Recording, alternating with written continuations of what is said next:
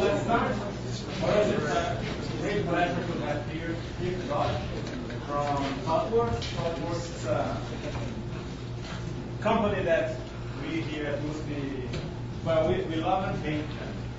We love because they produce very good, high-quality software using high-quality methodologies, and we hate them because they steal all of our good students to work for them.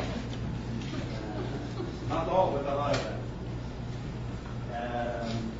We're here to collect a few more.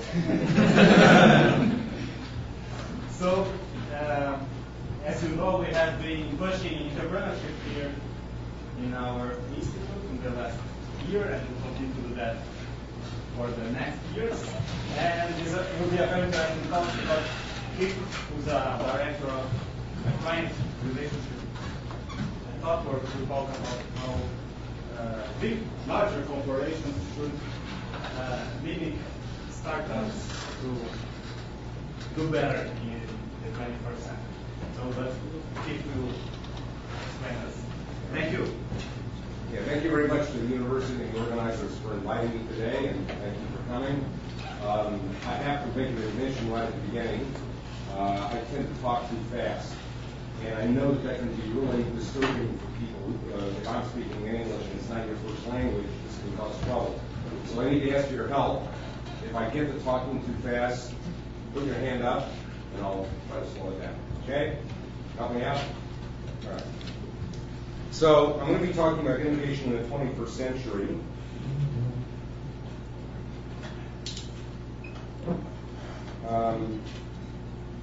The first point I want to talk about was the innovation, what I call the innovation contradiction. And that is, on the one hand, there's a tremendous amount of innovation going on out there. We see startups and new products and services being created all the time. I'll talk a little bit more detail about that in a moment. But on the other hand, we see big enterprises, big corporations really struggling with both trying to keep up with that rate of innovation or the innovators themselves. And that's really the heart of the talk, is how to bridge that gap. So I did a presentation on innovation at a banking conference in Sydney, Australia at the end of last year, and I put up a number of these financial services innovators. So just to talk about a few of them, Lending Club is a startup in California based on peer-to-peer lending. So you can borrow, it's basically a matching service. I put in an application for a loan. Somebody wants to invest in me, they can put up to $35,000 that I can borrow at rates that I couldn't get from a major banking institution. Square, of course, is absolutely revolutionizing the world of mobile payments. Simple, a mobile-only bank that offers you features such as budgeting and personal financial management that most of the banks won't give you off your mobile phone. Bitcoin, first cryptocurrency. Started out 5 years ago. There's now over 13 million Bitcoins in circulation. The average value of today is about $480. So total funds in Bitcoin, $6.3 billion. And central banks and taxation authorities have no idea what to do about this. Dwala, peer-to-peer lending. So from my phone, from Facebook, and Twitter, I can lend you $10 to go get lunch today. Lend up to $25. If it's under $10, there's no fee. M-Pesa, people have heard of mobile banking for the unbanked. Started off in Kenya. There's now more than 17 million subscribers in Kenya. And many people in sub-Saharan Africa don't have bank accounts. They live in rural villages. They're completely unbanked. So M-Pesa, 17 million subscribers in Kenya. 30% of the gross domestic product of the Kenyan economy is transacted through M-Pesa. It's now spreading to the rest of Africa, Asia, and Eastern Europe. The last two, of course, are startups. Just this last week, there was a much heralded and anticipated announcement from Apple that they were getting into the payment system. They've made deals with most of the major credit card companies. So the iWallet from Apple can be a new transaction payments platform. And of course, they were mimicking the earlier introduction of the Google Wallet, their arch rival Google in the internet payment space. So here we see two new entrants, big technology companies getting into the financial services area. But what do you notice about the totality of all of the logos on the screen? None of them are coming from traditional financial services companies. They're all upstarts, challengers, startups, disruptors that are moving into the financial services space. And the financial services companies are really struggling to keep up with this. They've got decades of legacy technology. They have very traditional product-centered business thinking instead of customer-centered business thinking. And they have very lookalike products. I mean, you can go to almost any bank and get a very similar kind of product. So big financial institutions are really struggling to keep up with these innovators. And, you know, it's not just financial services. This is just supposed to represent any large corporation. Everybody knows that large companies have trouble with this. You were innovative when you were small, you had a new product or a new service, or you cracked into a new market. But as you got bigger, you developed silos and bureaucracies and hierarchy. And everybody's incented on keeping today's operational model more efficient, just cutting costs out and getting more efficient at what we do. Hardly anybody's incented to stick their neck out and try something different. And that's the problem for big enterprises. The problem is, this oncoming wave that's about ready to sweep over you is the accelerating rate of business change. And everybody knows it's getting exponentially faster every year, and there's no way it's going to slow down. So this is a real challenge for big organizations. On the one hand, they're slow, they're cumbersome, it's difficult for them to change. On the other hand, the actual rate of business change is speeding up and speeding up and speeding up more every year. And most big companies are not dealing well with this. And I just want to give you some statistics. These are mainly out of North America.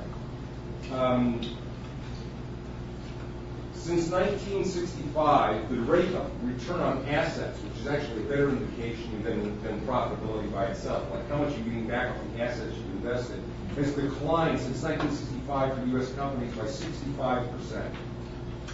Okay, way downhill. The life expectancy of firms on the U.S. Fortune 500 was 67 years. That's how the average lifespan on the Fortune 500 was just 5 decades ago. Now it's down to less than 15 years and is rapidly headed towards 5. The life of an average business model today is down to about 8 years. So if you're not thinking, what am I going to do? How am I going to change my business model 3 years or 4 years or 5 years from now, and maybe you're only a 3 or 4 year old company, you're in serious trouble. 80%, and this is a global statistic, 80% of all of the goods, new products and services that are introduced to the market every year will not survive to see your 3rd birthday. So less than 3 years. 80% of products and services fail within 3 years. This is a challenge for big corporations. And of course, technology change is driving a lot of this. These are statistics. I went to the Gartner IT Expo at the end of last year. These are statistics that came out of a number of studies that Gartner's done. 71% of CEOs, not CIOs, but chief executive officers of corporations, now believe that technology change is the single biggest challenge they have to deal with. Gartner predicts that the architectures of the last 20 years will not survive in the next period. In other words, what got you here is not going to get you there. Market leaders in mobile and cloud services weren't even on the radar 5 years ago. So consider the fact that Apple and Samsung now account for over 90% of the profits in the mobile device market. They weren't even in that market 5 years ago. And we all know what happened to Nokia and BlackBerry. By 2017, that's only 3 years from now, 80% of technology spend is going to be on consumer devices. Not big iron, not networks, on consumer devices. And by 2020, 6 years from now, you're going to have the opportunity of having over 500 smart devices inside your home. This is radical technology change. Just a couple of quotable quotes. Mark Andreessen, who wrote the first web browser, is now a big angel investor in technology startups. Software is eating the world. And even a company like FedEx, they're a logistics company, trucks and planes moving stuff around. Senior Vice President of FedEx says now every company is a software company. So technology change is closely associated with this rapid business change that we're seeing. It's no surprise that on Forbes' list of the 5 most innovative companies in the world, 4 of them are technology companies, where technology is the business.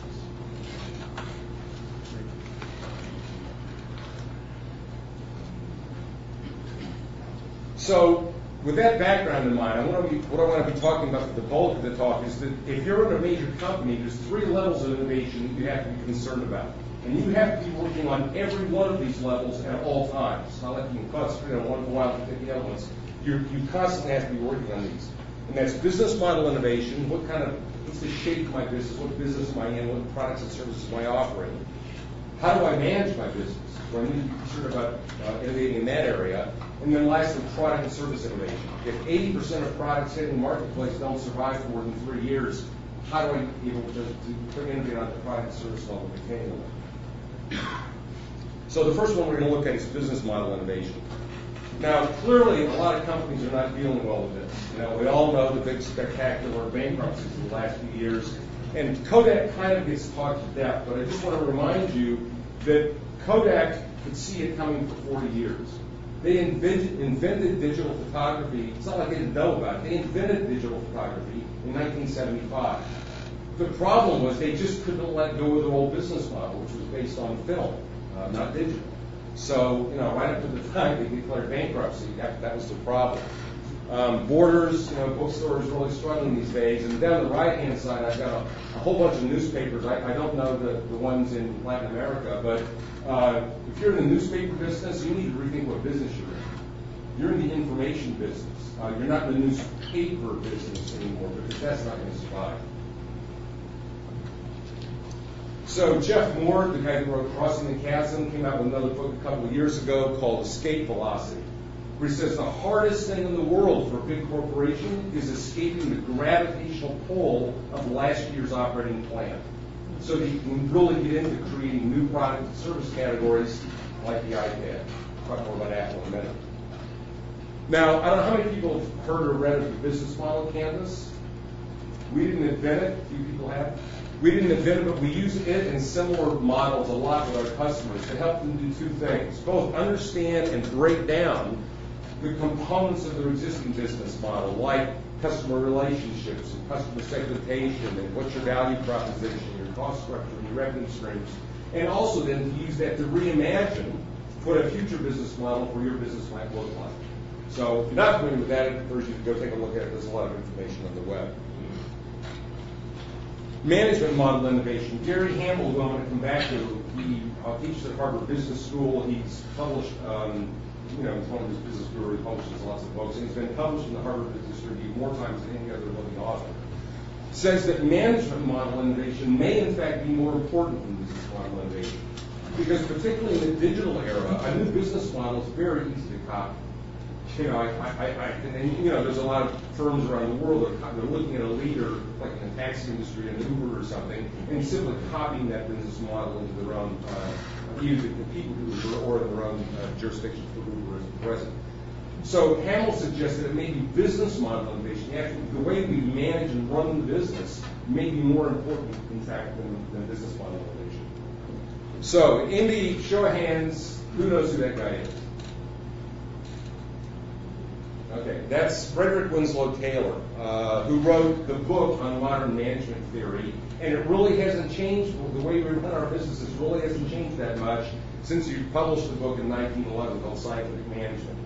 He was a peer of people like Henry Ford and Andrew Carnegie and Andrew Mellon and J. Pierpont Morgan, when modern scientific management, how we run our businesses, was being shaped up mainly in the United States. And the basic premise of scientific management was pretty simple. The bosses, the management team, does all of the thinking and planning, and the workers do what they're told to do.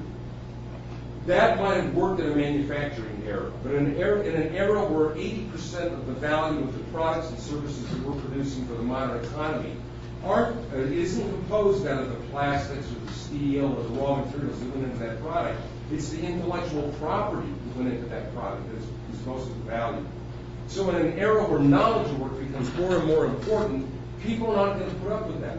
The best and the brightest are not going to work in conditions where they're just told what to do and aren't responsible for thinking. So John Kotter teaches at Harvard Business School. He's written over 17 books on organizational change. He's probably the leading writer and thinker on organizational change in the world. recently came up with this kind of diagram to illustrate the kind of change. That on the left-hand side, you see the traditional hierarchy that exists in most corporations. You get executive managers and managers underneath them, and then finally the workers down at the bottom doing all the work.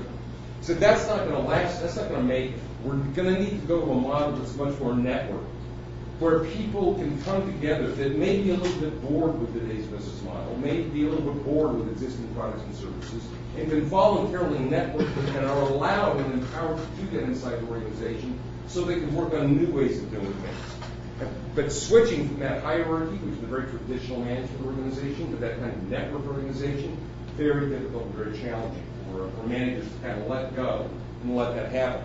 And by the way, it doesn't mean that there isn't a role for management, what he calls the guiding coalition, who sort of set major objectives like, this is the date we've got to have a new product in because we've got to be in market before the Christmas rush, or this is all the budget we got, guys, so we've got to stay within that budget. But otherwise, empower the teams underneath them, the people at the coalface with the customers, serving the customers, empower them to make the decisions about how the products and the services are going to be developed, because they know better. They're talking to the customers every day. Senior management typically is not. So I don't know if people know about Dan Pink's book called Drive. There's a lot of motivational literature out there that reaches a very similar conclusion to Pink's about what motivates knowledge workers. And he says once you satisfy their basic financial needs, you want to make a decent living, you don't want to feel like you could be, taken advantage of by working for a particular employer. But once they feel like they're being treated fairly financially, a whole new set of motivators kick in what he calls intrinsic motivators, i.e. things that come from within, not that are imposed upon them externally by the extrinsic environment. And then he kind of sums those factors up as the desire for autonomy, mastery, and purpose. Autonomy. I don't want to feel like somebody's standing over me every minute telling me what to do. Mastery. Whatever my craft is, I want to feel like I'm getting better at it every single day. And finally, purpose.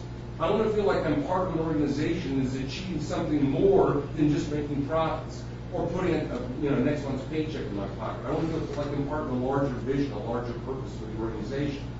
And if you are in a company that doesn't provide that kind of environment that can enable you to enjoy autonomy, mastery, and purpose, you're looking for another job. And employers that don't provide that kind of environment are going to be the employers that fail.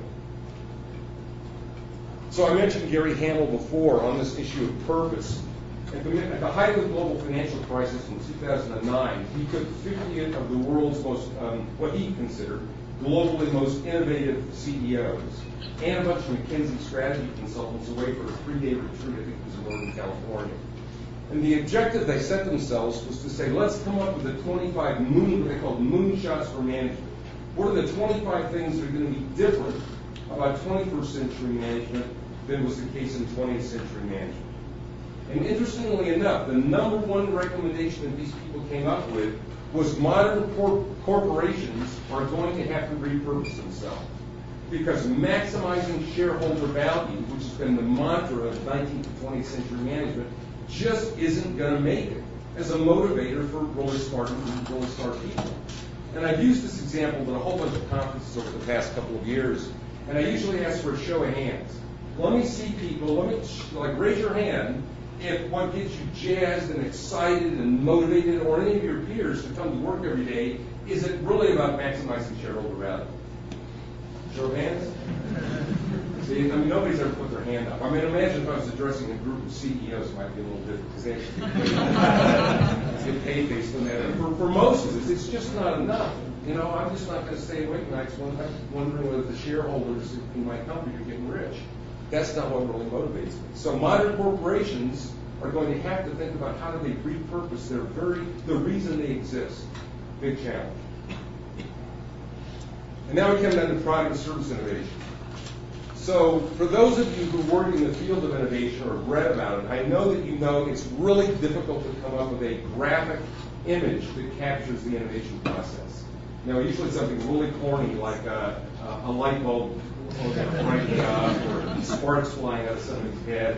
And I chose to show a lab experiment to illustrate what I think is really crucial to innovation, and that is a spirit of experimentation. there's kind of a myth that innovation is all art and no science. I don't believe that. I believe we can apply the scientific method to the process of innovation. Because what do you do in science? You have a hypothesis, and then you run some tests to try to figure out is that hypothesis valid or not. And then you may have to run some more experiments. But that's what the scientific method is. And I believe, and the rest of the talk is kind of about this, how do you apply the scientific method to the process of innovation? So, Steve Jobs is going to be remembered for lots of things, not least of which he was a real son of a bitch to work for. But one of the things he probably won't be remembered for is that when he came back to Apple the second time as CEO, he cut the R&D product line down from over 300 different products they were working on to less than 30. He eliminated waste, he did less, and he focused the organization. As a result of that kind of focus, they've got the iPod, the iPhone, and the iPad. Live like that. Just do less. Fortunately, in software, there's a lot of opportunity to do less because we actually produce a lot of waste. And you may have seen this chart before. It's from the Standish Group. A lot of people cite it. That 64% of the functionality in modern business software is seldom or never used. Think about Word or Excel. I know that there are, and you probably do too, that there are hundreds of functions in Word and Excel that they may be there, I don't know. I never use them. In fact, and it's not just us, Microsoft gets hundreds of requests every year for features and functionality that's already there. You just don't know where they are. And we know why it happens like this. And if you want a longer explanation, see me afterwards. But the short answer is it's the way we gather requirements. So the IT department comes to the business department and says, okay, tell me everything you want in this system and get it right the first time. Because if you change your mind later, that's a change request, I'm going to have to charge you more money. So the business tries. They spew out everything, every feature they could possibly think about. We then go off in the IT department and write that stuff up, and that's what happens. Most of the features and functionality weren't actually required. If we just didn't do that, we'd save 60% of our costs. So focus, do less, don't build features that nobody's ever going to use. So Naji and Tuck did a study of hundreds of companies in terms of how they actually organize their investments, or what they call how they manage their I portfolio.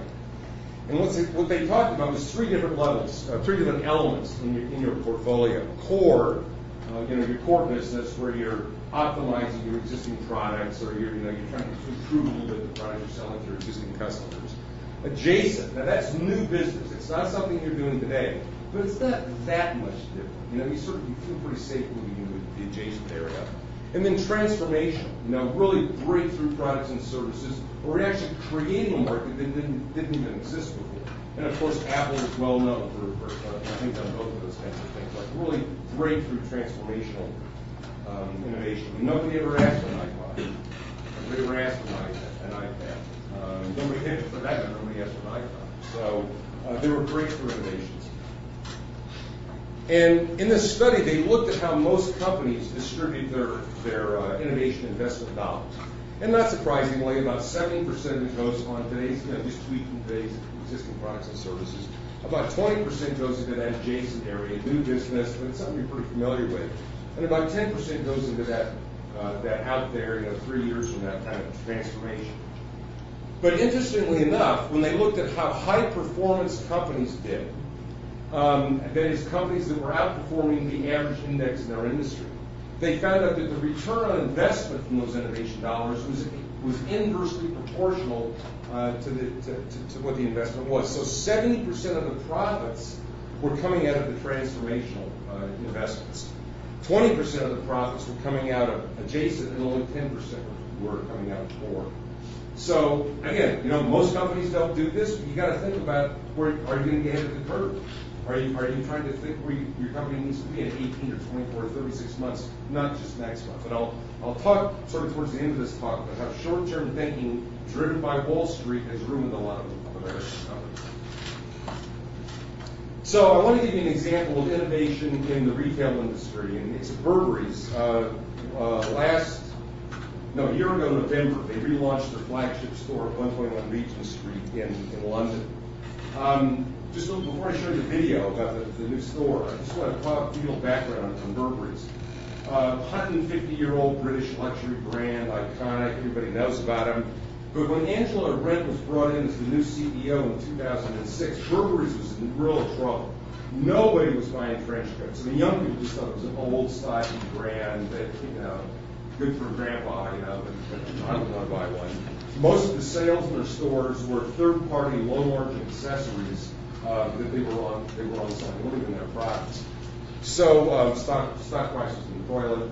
So Arendt's went into trying to reinvigorate and reimagine the brand. But within 2 years, she was hit by two things. One, the 2008 global financial crisis, the worst decline in consumer spending in 65 years. And secondly, what she called, I think she was the first person to use the term, the digital tsunami. All of her competitors were investing heavily online. So Burberry's responded by making a huge investment in digital. And then they got around to thinking about relaunching the store, the flagship store in London. Now, when most omni-channel retailers think about, the digital channel or their mobile channel, they think, how can I make the experience in those channels similar to the experience, the in-store experience, so that I get consistencies across the channels? Burberry completely flipped that on its head. They said, we think our digital assets are so awesome. How can we make the in-store experience look like and feel like the digital experience? And I just want to play this video to show you what that's like.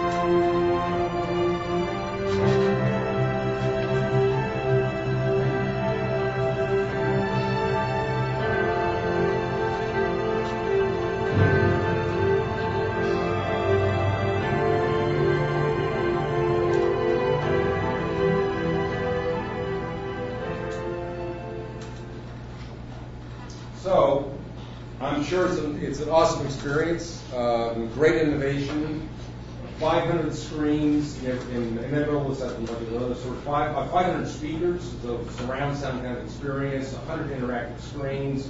When you pick up a trench coat and put it on, the mirror in front of you can send an RFID chip, and it turns into a video about that coat, about the quality of the wool that was used, the craftsmanship of the tailors who made it, the heritage and the legacy of the coat. Awesome. But what do you notice about that thing? You probably had to spend tens of millions of pounds to rebuild that store to figure out if the experience would work. Because you couldn't test that kind of thing in usability. I mean, this is a big surround sound experience, visual and sound experience. You couldn't test that kind of thing in usability labs. So, very, very impressive innovation, but very risky, because that might not have worked. When Apple launched its retail stores, the company is with such a precarious financial position. I heard the CEO of 8 Inc., which is the design firm that designed the stores. He said the financial condition of Apple was so precarious that if that hadn't worked, it would have taken Apple down. So, awesome innovation, but really high risk. Which gives rise to the obvious question, is there a way that we can do smaller experiments, less risk, less expensive, that gives us a more scientific way to get to innovative solutions? And we think there is. And we call it disciplined experimentation. So again, we're using the scientific method, we're conducting experiments, but we're doing it in a disciplined way.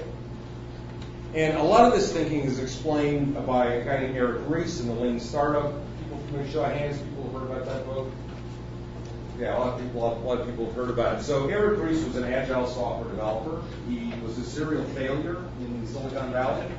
He had 2 failed startups. He almost had a third, and they turned it around in the middle, which he explains in the book.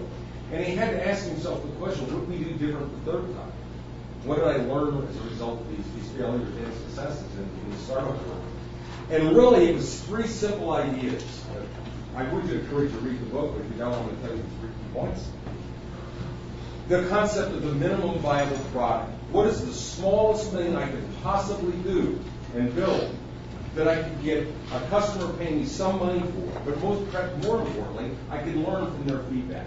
I could start learning about what they wanted. Get it out there as fast as possible, whatever they like. It could be a prototype. It doesn't have to have all the bells and whistles. Get a prototype out there as quickly as you can so that you can learn more. You're going to get more feedback. You can start adding on more features and benefits as you see what the feedback is. And then keep iterating. Just keep doing the right thing. If it's not working, change, pivot, do something different. At least if you're out there early, you're prototyping, you're getting that feedback as to whether or not. He says like on the third product he had that almost failed, he was the CTO of the company. He said, like, I personally wrote 140,000 lines of code and found out that nobody would even wanted it as a free download. I could have written 1 web page and found that out. So this idea of developing the minimum viable product, get it out there quickly and learn as you get customer reaction, much less risky way that drives innovation. And in the last couple of years, Eric's a friend of ours. In the last couple of years, we've been working a lot with our customers to get them into the cycle of build, measure, and learn. Build, measure, and learn. And just keep that iterative process going as you get better at it. And it turns out, I'm not going to read the quote for you, you all can read, learning and innovation tend to go hand in hand.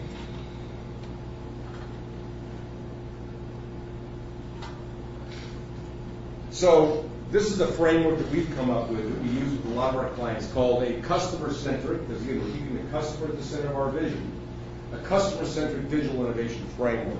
And I'm going to kind of walk you through how it works. Ideas. The world is not short of ideas. If you would empower them and unleash them, your own employees have a lot of ideas, except most of them are stifled and don't feel like they can elevate their ideas to the executive level. But if you empower them, they're going to have a lot of ideas. There's also externally sourced ideas. You know, too many companies are only blinkered to their own industry. They know if they're a bank, they know what other banks are doing. If they're a media company, they know what other media companies are doing. But some of the rich lesson you can learn is looking at a completely different industry and seeing what they're doing and importing those ideas into your business. Or look at your competitors. It's okay to steal ideas. Then you want to put those ideas through some kind of filter. Not all ideas are good ideas. And so I usually tell my clients, if it's going to cost $8 billion or require rewriting the laws of physics, maybe we'll park that for a while. But if you think it's an interesting idea and you'd like to tease it out a little further, we feed it down into that filter, into what we call this continuous design, continuous delivery, iterative process. And we've written books both on continuous design and on continuous delivery, and I'm sure the folks from Knowledge Brazil will be happy to give you a copy. And the intellectual fuel that we pour in to help drive that iterative process around faster and faster is a combination of design thinking and systems thinking. Design thinking, don't design anything that your customer is not going to find useful, usable, and desirable. Like, forget your preconceptions. Test those ideas and those designs out with real customers and find out if they would like to use them. And systems thinking. Again, from your customer's point of view, what's every step? Create values, what we call values tree maps. What's every step in the process that you go through, including your supply chain, like have the products and services you buy to provide those services to your customers. Map out every stream in that process, and then say, is there any step in there that your customer doesn't value and isn't willing to pay you money for? From his or her point of view, the customer's point of view, that's waste. Get rid of it. It's not helping you. It's just costing you money, and it's not something that they value. So out of that iterative design and delivery process, we generate multiple minimum viable products, which we can now test in the marketplace. And typically, we're doing that with our clients in a few weeks, not a few months. and for a few $100,000, not a few $1 million. So we go out there, we test those with real customers. If they don't get traction, kill them. Have the courage to fail fast. Kill them off. You haven't spent a lot of money. The ones that look like they're really getting traction, then you've got solid data. So instead of guessing, or the way I can tell you, the way a lot of innovation decisions get made in big companies now is the hippo makes the decision. And the hippo is the highest paid person in the room. And based on what he guesses, he makes the decision where the investment and innovation investment dollars are going to go. That doesn't work. 80% of products and services fail within 3 years. This gives you real solid data to make a decision on what you're going to make further investments. So I just want to end up here by giving you a couple examples of work that we've done in clients where we use this kind of technique. So lastminute.com is a UK company. They're part of the global Travelocity brand. They can love different brands around the world, Sushi in Asia. And last minute, their business is selling last minute accommodation, last minute tours, car rentals, distressed inventory. Their problem was mobile search. So the research was showing them that over 40% of the searches in the UK for last minute accommodation in particular were being done on mobile phones. Their mobile apps are about 5 years old, they don't suck. So they knew they needed to work on that, but they really didn't know the answer to the question, what would be the killer application or the killer features on an application for mobile search? So they brought us in, and we decided first thing we did was we set up a pop-up design studio right smack in the middle of the lobby of a hotel in the West End of London. They have about 800 customers going through that hotel every day.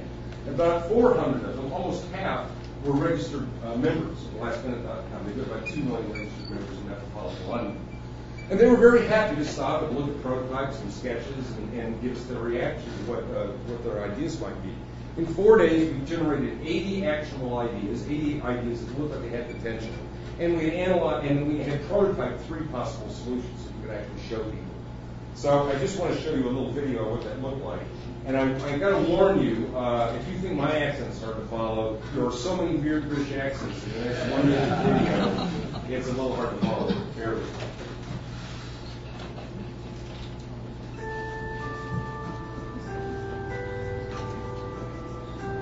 This week we're in a couple of Excel talking to customers showing future designs for lastminute.com.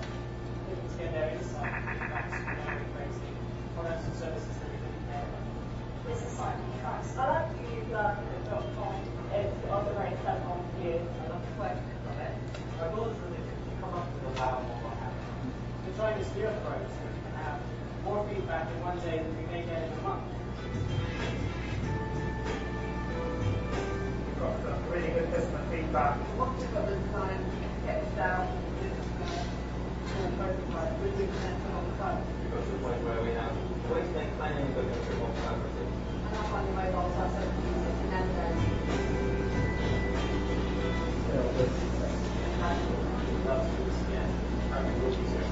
Very soon. So probably the key takeaway there was the product manager was the guy in the beard saying, we got more feedback in 1 day than we would normally get in a month. You know, get out of the office, get into your customers, and actually test with them what they're like. These are the results. So this was launched in November of last year without any advertising. And within 1 month, orders had increased by almost 100%. Conversion had increased, like how many people actually bought, instead of just doing a few searches and going away. Conversion increased by almost 125%, and total order value, bottom line profit result, almost 150%. And that's without any advertising. Pretty phenomenal results. This is an Australian company. Woolworths is a brand that means different things in different countries around the world. In Australia, it's groceries. So the largest grocery retailer, over 800 stores in Australia. They've got, in addition to that, about 200 liquor stores, about 200 pubs. They have a general merchandising business that has their own store, so they're a huge retailer.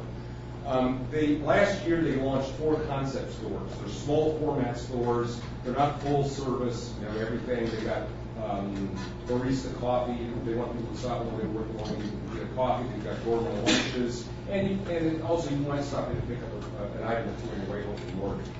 The problem they were trying to solve, though, is how do they put together meal solutions, or what they call meal deals, So when you're just picking up one or two things, you might actually pick up 4 or 5 or 6, so they keep, increase your wallet.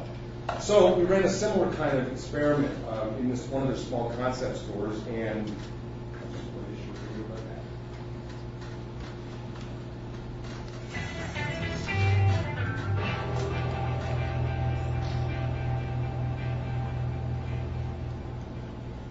We're here at the Willowoo small format Woolworth store, and over the next 5 days, we're going to set up an in-store innovation lab. We've identified a problem that real customers face and try to come up with a working protocol. The mission for Woolworths in Australia is all about fresh food. We are Australia's fresh food people, and customers expect nothing less. Woolworths Innovation Lab is really important to Woolworths because it puts us in front of the customer. It allows us to test ideas and find out whether that idea makes sense before we put forward a big investment. It allows us to really understand the customer. If we make a mistake, it allows us to pivot and change quickly and cheaply.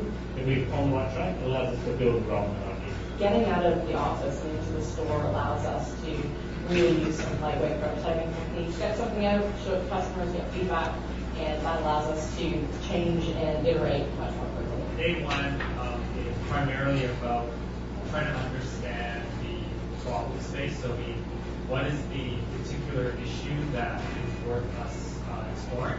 Typical customer-first models are very different to customer-first stores. We really wanted to understand how self-scanning, checking out with your phone would work and customers would use it. Like coming on Monday, buy coffee, have a quick chat, talk about something really good, come back lunch on Tuesday, hey, you're prototyping it all. That's got to get difficult. It's quite difficult to shop with a basket and look at the phone and scan at the same time. If I was coming to a store that I knew was always busy and I always had to queuing and it was going to move quickly, yes, but if it's a store like this that is always quiet, then we're not. I thought it was an interesting concept. I think it could definitely work as long as you have a basket in it. So we've switched gears a little bit.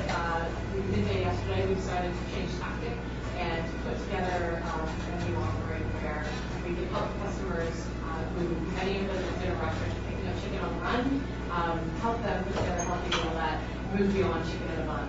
Whilst I'm talking about those solutions for it's a big key for us in our businesses.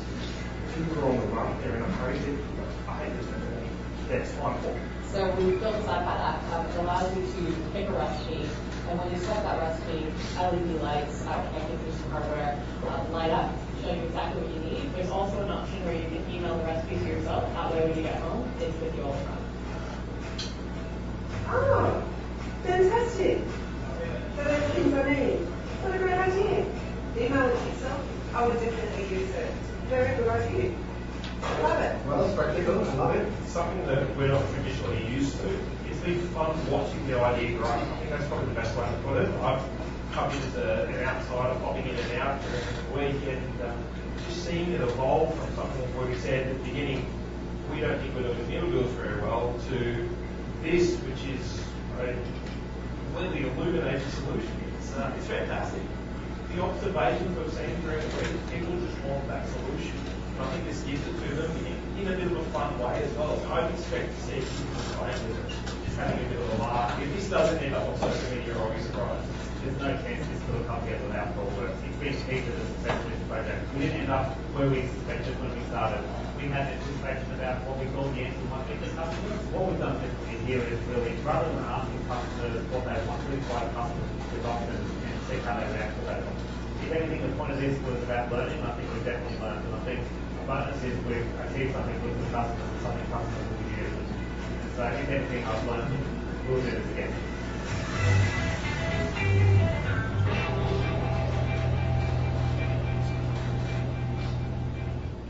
So, just to summarize, we know that innovation is hard for big organizations, but there are ways of getting better at that. Everybody wants to create a culture of innovation in the company, but you can't do that overnight. You got to have somewhere to start.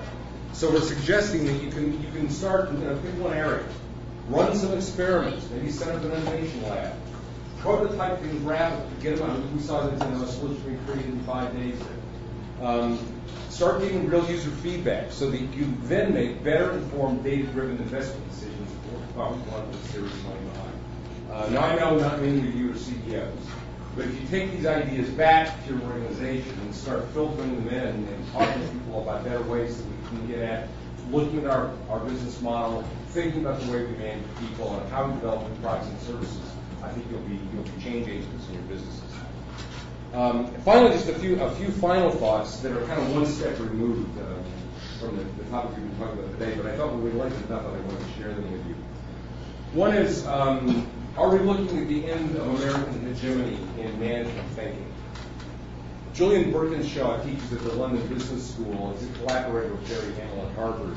And they put out this publication called MLab, Management Lab Notes. He wrote this article back in January 2012, where he predicted that for 100 years, let's face it, the thinking in American business schools has dominated business thinking. You can count the number of global business leaders who didn't at least attend some of an American business school on the fingers of both hands. That's going to change.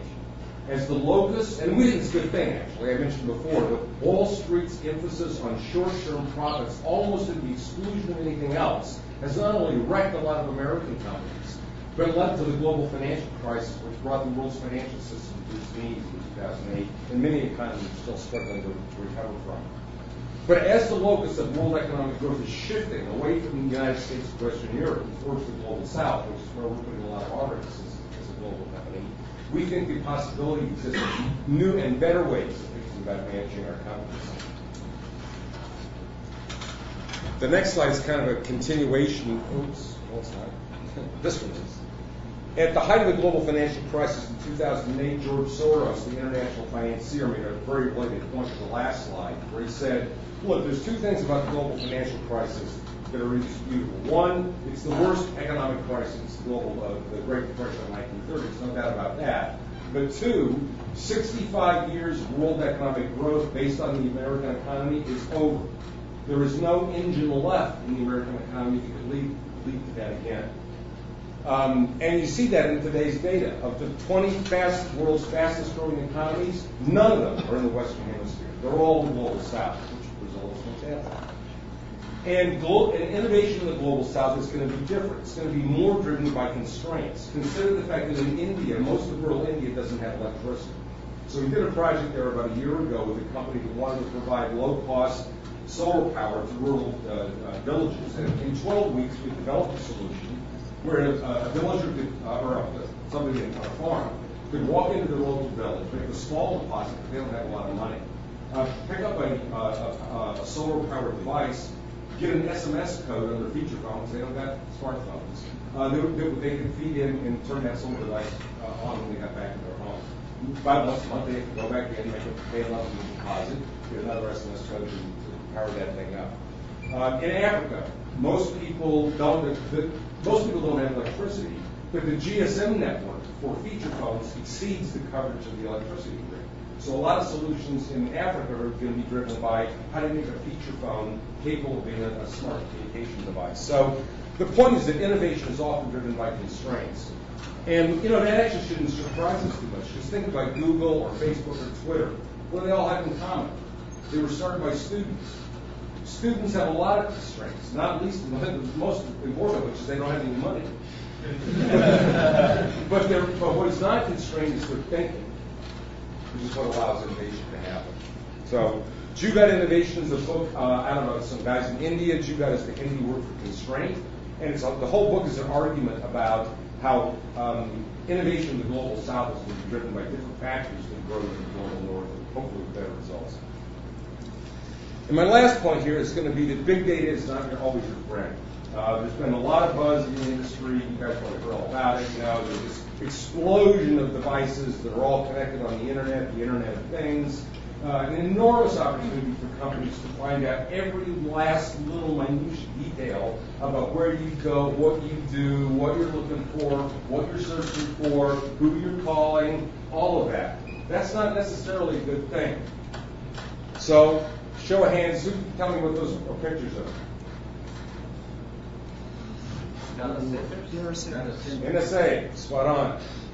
So the NSA data center just constructed in Utah, with the amount of data doubling every year in the world, they figure they have enough storage capacity to store the entirety of the world's data for the next 100 years. The problem they had was they built it with such speed and it's kind of such shabby construction problems that there's spot fires now breaking out everywhere. It'd be a real shame if the place burned down. And then there's the National Security Headquarters in Fort Meade, Maryland. Interestingly enough, both of them are behind wire on military installations.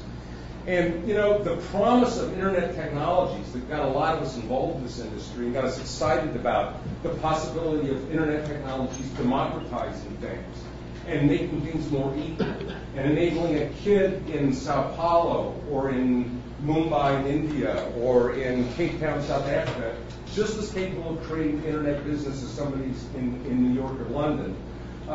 That promise of the internet can turn out with dastardly results in the hands of the bad guys, the National Security Agency. So don't think that the internet and big data is always your friend.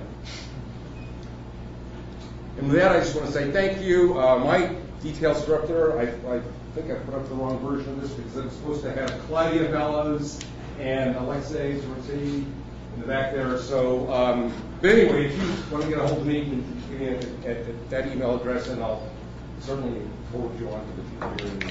So thank you very much. And have anything.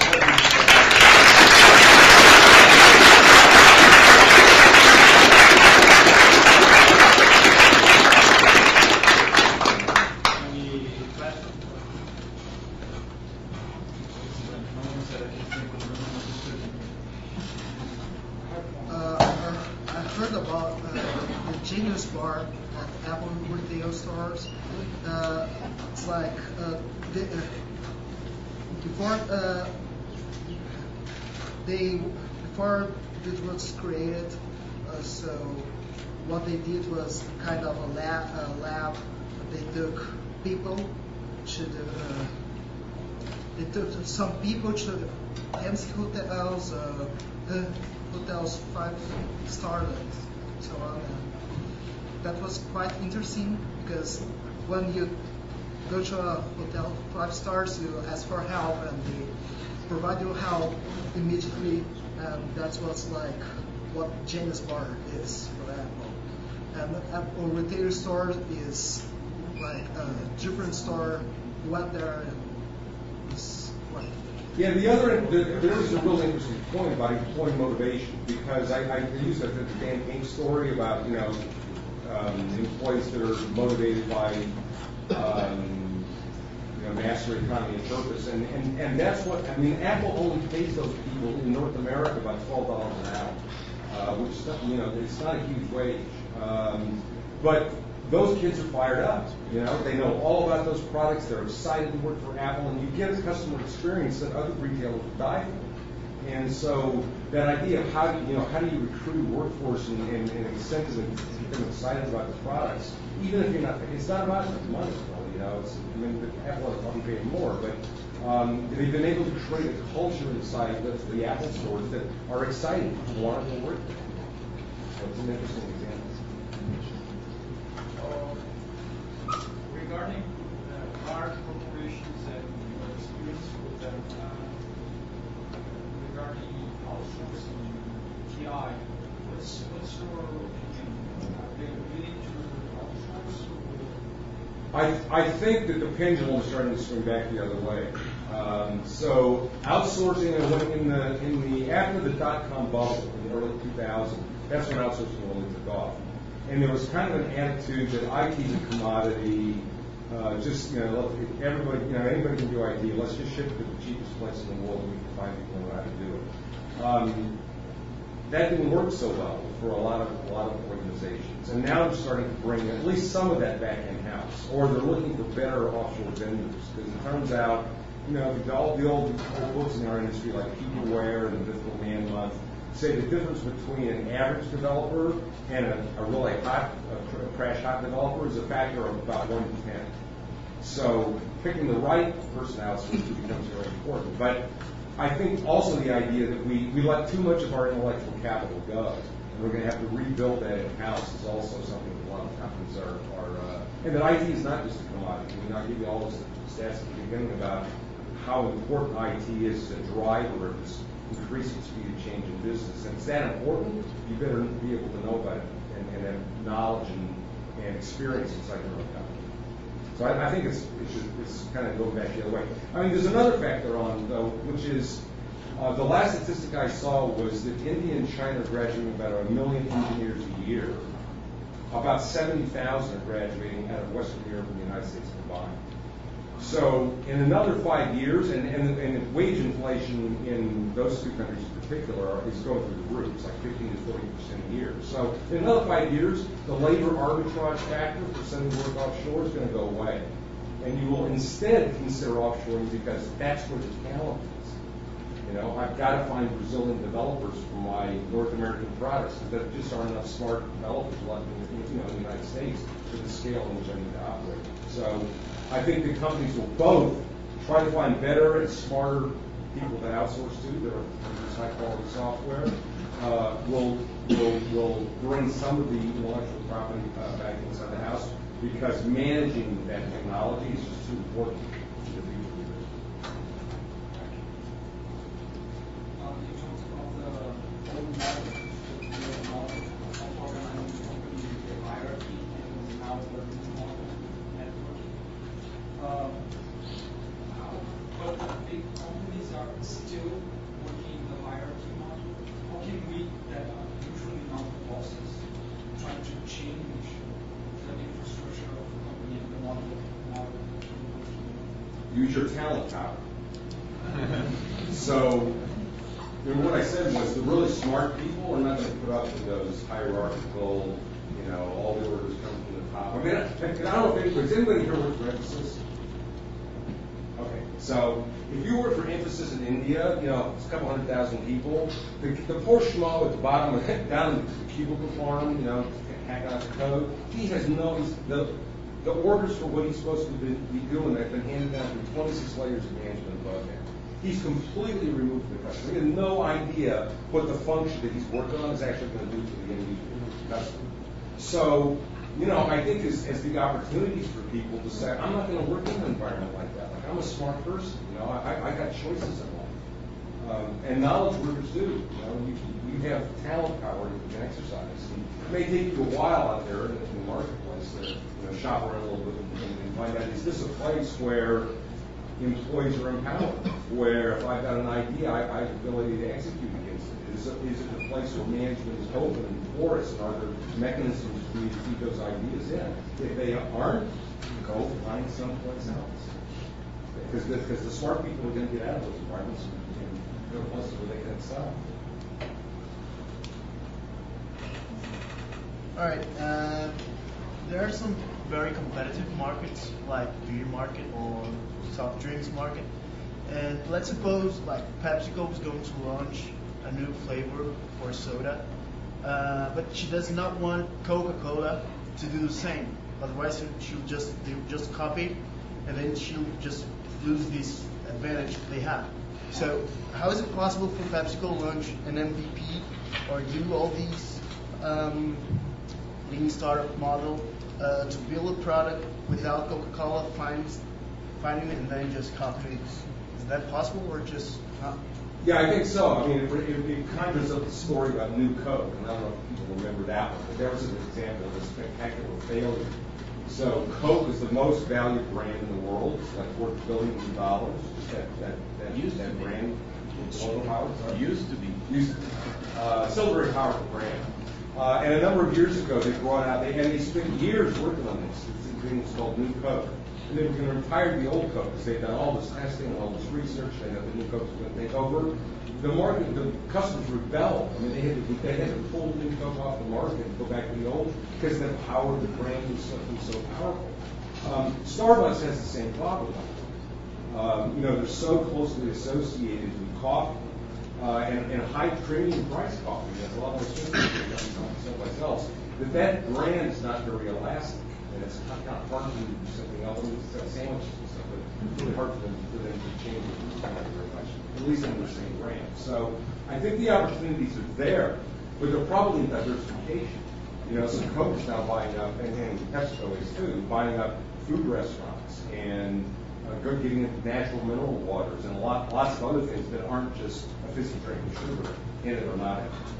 So I think the opportunity is more around, for those kind of brands, diversification and rethinking the business model. You know, we don't have to just be a purveyor of fizzy sweet drinks. We can get into whole new other businesses. And then, they got the financial power to do that. So you don't have to, it's like newspapers. Get over being a newspaper. You think about how you can refashion. Like the New York Times is one of our clients, and we're engaged with them right now on how they've got 150 years of rich content that they have trademarked, they have copyright on it. How can they repurpose that and represent it maybe as books or magazines or picture journals or something other than just a newspaper, so that they become a different kind of business? And I think that's for some of these companies that are so branded as a beverage company. They're going to have to think about different business models and different areas that they can do, so that they're a joy producing company or a help. All right, thanks. I don't know how much time we want, so I'm going to give the guy about EDP folks. You have no more questions? Do you have any other questions? No. So thank you very much. Okay, thanks a lot.